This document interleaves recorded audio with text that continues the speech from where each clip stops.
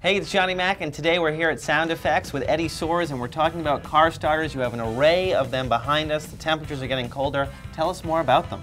Yeah, also let me show you about all the different starters that we have and our process for qualifying a customer based on which one that they need for their car.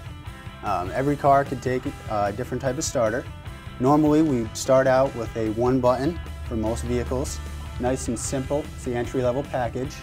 And then if you need a little bit more range, we have options that, like this CompuStar remote, that would tell you that the car is started, so it'll send a signal out and receive a signal back.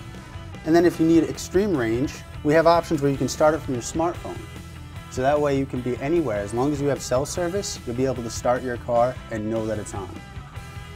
John, let's go out back and I'll show you a typical installation, one of the most popular cars we do. What happens first is the car comes into the bay, it gets checked out for any previous issues, and then we have an installer come in, prep the vehicle to get ready for a technician to come in and install the remote start.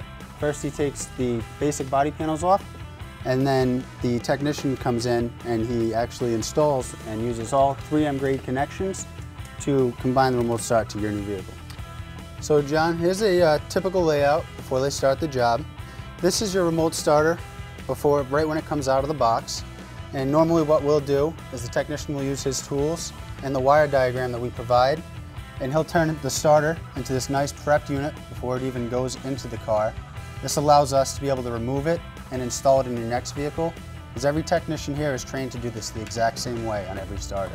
How long is the time they need to leave their vehicle here? We usually ask that you leave the car here for the whole day, just because we're normally doing 20 to 30 cars a day. Wow. If you need to, we can always set up a service time for you to wait with the car.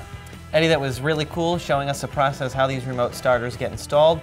You can get these installed in both locations, East Providence and here in West Warwick. You can visit you on the web, correct? Yep, you can visit us at www.soundfxonline.com. Eddie, thanks for having us here again. No problem, thank you. Thanks, Pete. All right, I'm going to press the button once, give the car a couple of seconds, and it's going to start right up.